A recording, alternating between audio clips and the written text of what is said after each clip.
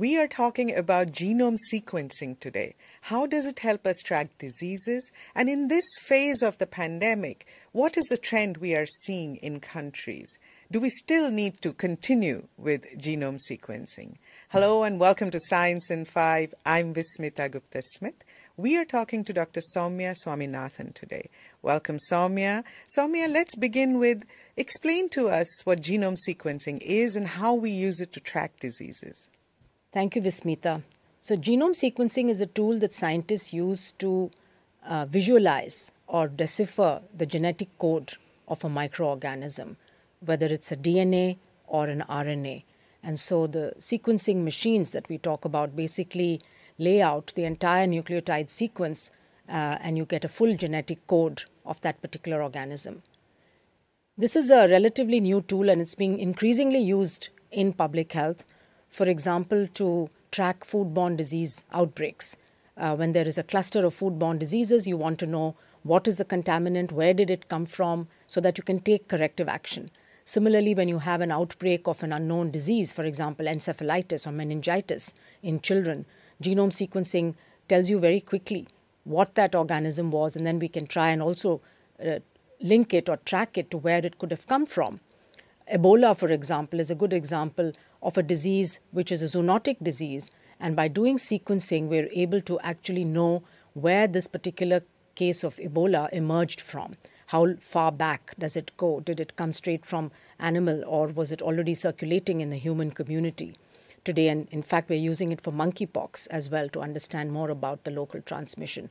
So genome sequencing is a wonderful tool now that's been added to the toolkit for public health experts in order to quickly take action when it comes to infectious disease outbreaks. Soumya, in this phase of the pandemic, what is the trend we are seeing in countries as far as genome sequencing is concerned?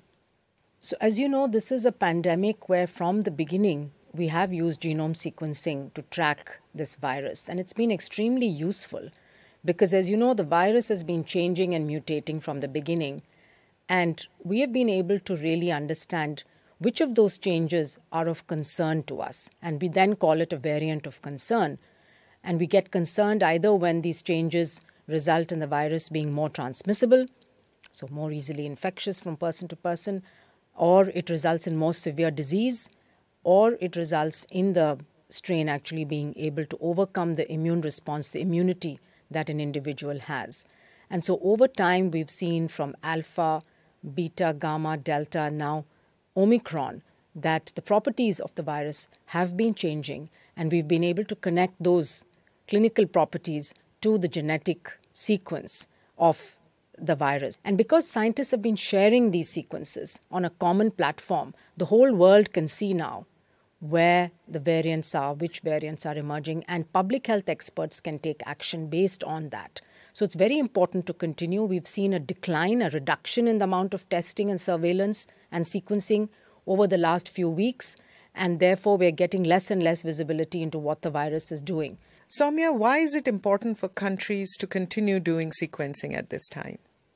Well, we've seen during the pandemic how important, how critical the information from sequencing was. In fact, the early identification of variants, the ability to correlate each of the variants with its very unique characteristics, to be able to track its spread around the world. It helped countries to increase or decrease their public health actions based on the data that they were seeing, and also to prepare hospitals, to prepare the facilities if there was a surge that was expected. So over time, we've become good at it.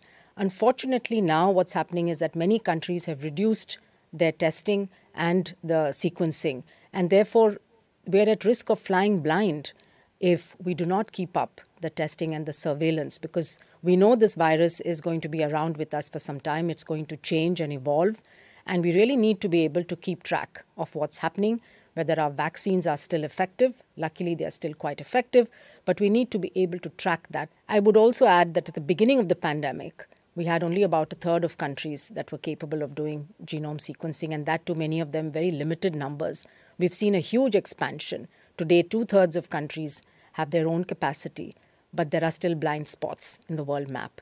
And therefore, we need to work on strengthening those capacities, both in terms of the infrastructure, but very importantly, training people in data analysis and bioinformatics. Because as I mentioned, it's not just for COVID, but for all infectious diseases, that genome sequencing can give us a lot of information on how to tackle these and improve our public health response. Thank you, Soumya. That was Science in 5 today. Until next time then, stay safe, stay healthy, and stick with science.